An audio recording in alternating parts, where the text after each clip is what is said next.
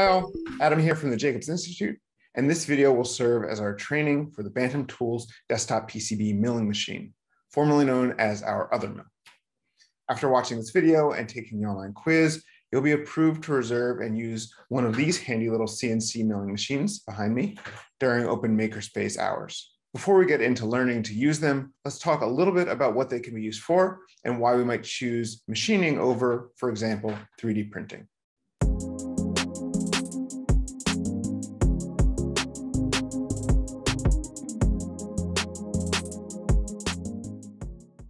Three-axis CNC machines are used for so many workflows in product development, from low fidelity to high, and to support any volume of part production, from individual prototypes to high volume manufacturing. This mini milling machine is capable of cutting most materials softer than steel, with some of the most common materials being Delrin, HDPE, aluminum, wood, and wax. Three common workflows that can be accomplished with a CNC are small parts, which might include gears, enclosures, small-scale models, nameplates, and much more. Molds, which could be used for room temperature casting of rigid or flexible parts with a wide range of material properties, or even for injection molding at scale, and making printed circuit boards, or PCBs, which are the foundation of most electronics design. Learning how to make PCBs is a great way to shrink, simplify, and level up any electronics project. I'm going to demonstrate the workflows for both PCB milling and traditional machining within this video, but longer explorations of these three component types will be reserved for other videos. The main goal of this video is to simply get you the information you need to get onto the machine and to demonstrate why you might want to. Some quick facts about the mill. Its build envelope is 5.5 inches wide by 4.5 inches deep and supports material up to 1.35 inches thick or 1.6 inches thick, depending on whether or not you have the spoil board installed. The spindle's max speed is 16,400 RPM, and all of the bits we use have a 1/8 of an inch chuck. Our tool library includes bit sizes from 1/8 inch all the way down to 1/100th of an inch, and our bit types include flat, ball, and V-shape end mills. Flat end mills are used for removing bulk material and getting smooth surfaces. Ball end mills are used for 3D contouring, and V-carve end mills are used for engraving and chamfering. You'll need a few things to get started. The first is to reserve time on the machine at reserve.jacobshall.org. As with any CNC, you always want to book double the amount of time that you think you'll need. You also need to have designed your parts already and generated the CAM files. For this training, I'm going to demonstrate the development of a prototype that uses both PCB milling and traditional milling functions of the Othermill. For the PCB portion of our build, we'll create what might be the simplest interactive electrical circuit: a battery, a button, and an LED with the appropriate resistor. We'll reserve a deeper exploration of PCB design for a future video, and I'll point to some reference materials in the description, but the high-level takeaway here is that we're aiming to selectively remove copper from the surface of a PCB blank in order to create dedicated pathways electricity must flow through. There are lots of software packages for PCB design. Altium is a big one in the industry, but Fusion 360 is free with an educational license and has great integration between CAD, CAM, and electronics design. We can jump into Fusion, click Create an Electronics Design, populate our schematic with a battery, resistor, 3mm LED, and a small momentary switch. After that's wired using the net command, we can jump over into the board layout and position all of our components closely in relation to each other. We're aiming for a one-sided PCB here for simplicity. We can then create a boundary wire around our components and use the DRC, or design rules check, to ensure compatibility between our design, our machine, and our tooling. My goal here, again for simplicity, is to have all minimum traces be machinable with a 1/32 inch end mill, which will mean I can avoid tool changes entirely. For the sake of demonstration, we use an engraving bit too, but optimizing for time is usually a consideration both during prototyping and manufacturing. After we complete our electronics design in Fusion, we can push it into a 3D model. This 3D model of our board makes it super easy to design the second demo part for this training, an enclosure for our PCB. We'll machine this out of 1/4 inch Delrin. While we're here in Fusion, let's just go ahead and design that part. Things to think about during the design process are the maximum material thickness available, which in this case will top out at 1/4 inch. We also want to consider the diameter bit we're hoping to use, which will affect the interior radius of any corners we want to cut. A bigger bit means faster manufacturing and lower chance of breaking bits, but lower resolution features. A smaller bit will increase machining time and add risk and costs through bit consumption. Finally, we can consider whether or not there are any interlocking features that need to be toleranced to either snug or loose fit. Fit will depend on material, but I tend to give parts around 0.5 millimeter of breathing room to avoid binding during assembly.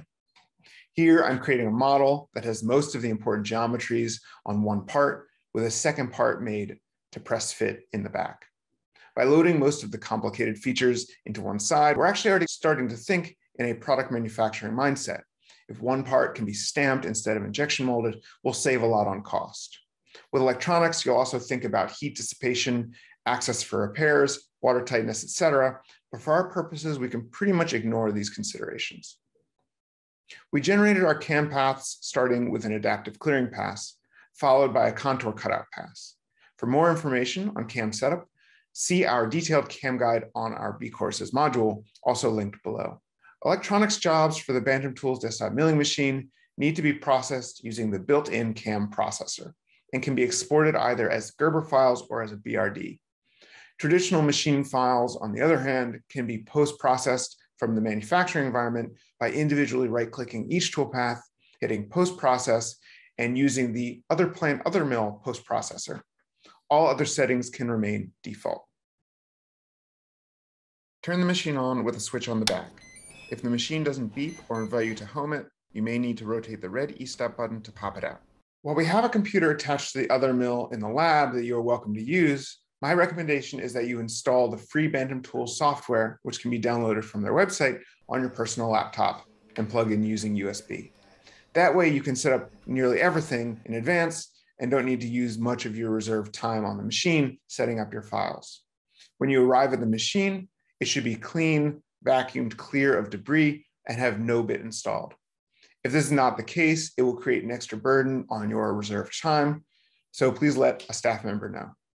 If the aluminum spoil board becomes so damaged that it's difficult for you to use, we'll run a facing operation that will take it down a few tenths of a millimeter to clean it up. This takes about half an hour, but is sometimes unavoidable. It's called the spoil board for a reason. We expect it to take some damage over time. If it becomes very damaged while you're using the machine, please let us know so that we can run a facing operation between appointments.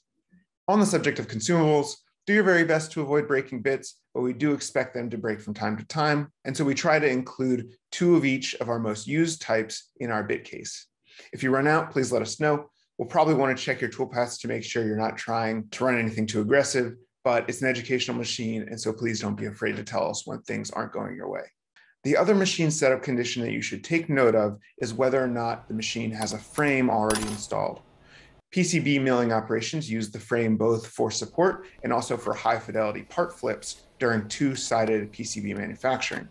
If it's not installed and you want to add it, simply locate it and the 2 or 3 screws that hold it in place, attach it with an Allen wrench, and run the PCB bracket locating service in initial setup.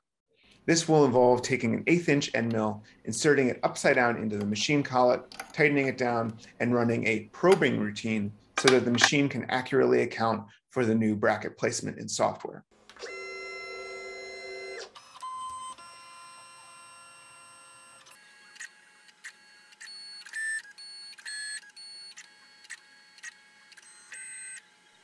If you want to remove the bracket, simply unscrew it and select Remove under PCB bracket. One last thing to keep an eye on, both before and during machining, is the 2 O-ring belts that drive the spindle. If one breaks off, you'll need to find a second one to replace it with before continuing your job. In the software, we work pretty much from top to bottom, starting with initial setup to load your files. For our PCB, we're going to load our Gerber files. For material setup, we'll put in the size of our PCB, which is a single-sided F1 board with dimensions of 125 millimeters by 100 millimeters by 1.6 millimeters. Always use calipers to measure to double check. While I'm doing this, I'm going to apply double-sided tape to the back of my PCB. It's important to use enough or the PCB will lift up during machining and likely ruin both the blank and the bit. My favorite tape for this is carpet tape, but if we only have double-sided Scotch tape, you can get away with applying it in non-overlapping lines all across the back. Before adhering it, clean the aluminum spoil board of all dust and leftover adhesive from prior operations with an alcohol swab, and wait until all the alcohol evaporates before pressing your PCB down firmly. If you care about the look of your PCB, wear gloves, as the oils from your fingers will cause the copper to quickly oxidize. Back in the software, we can choose our bit sizes for milling. For the purposes of this demonstration, I'm going to use an engraving bit as well as a 1/32 inch end mill for the hole and cutout operations. For a single-sided PCB, these will simply occur in order of smallest bit to largest bit. For double-sided PCBs, you'll want to turn off the cutout operation for the first pass to make the board flipping operation easier. The bit holder should only ever be open while you're selecting a bit. The bits are stored pointed upwards and are incredibly thin, sharp, and brittle, meaning they can easily puncture skin and break off inside your left hand's pinky finger and remain there for 3 to 4 months. So keep the bit holder closed when not in use.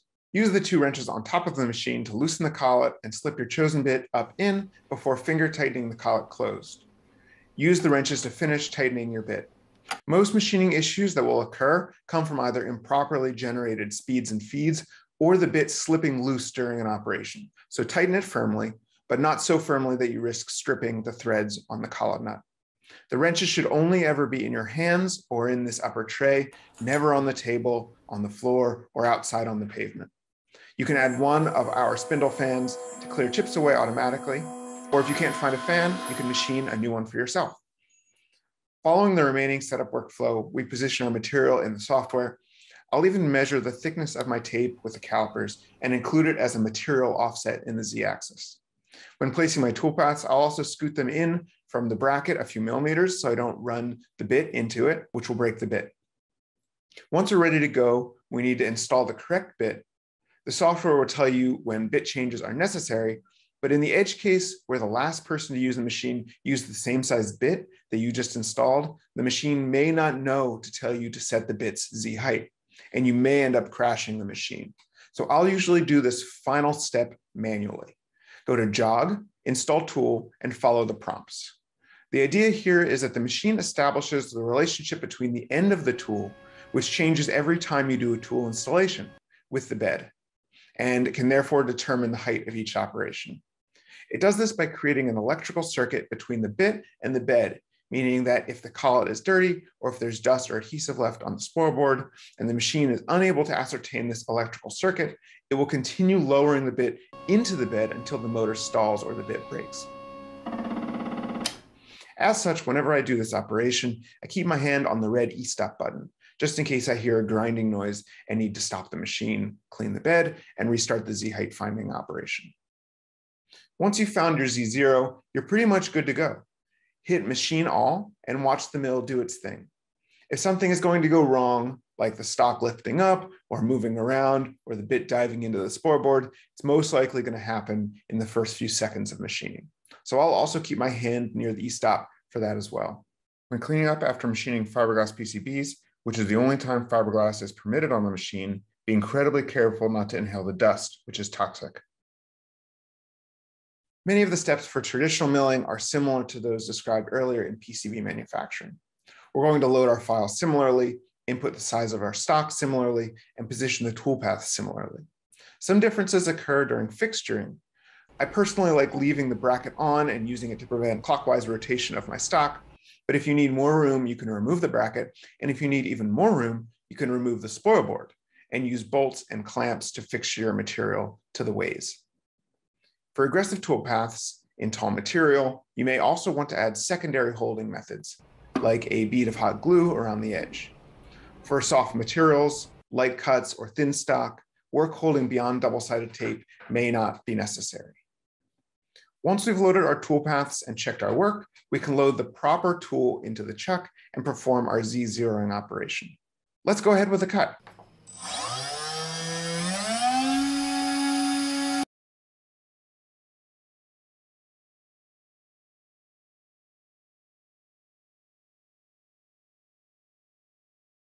You must remain near the machine while it's cutting your part and be ready to hit the E-stop if anything sounds like it's going wrong. Once you're done, vacuum out the machine, remove and put away the bit, and clean the spoil board with an alcohol pad. Leaving the machine better than you found it will ensure that the next user is able to stay within their reservation time. With careful planning, the Bantam Tools desktop milling machine can be used to level up any prototyping project. If you have any questions about the machine or workflows for making PCBs or small parts, please reach out to our design specialist staff.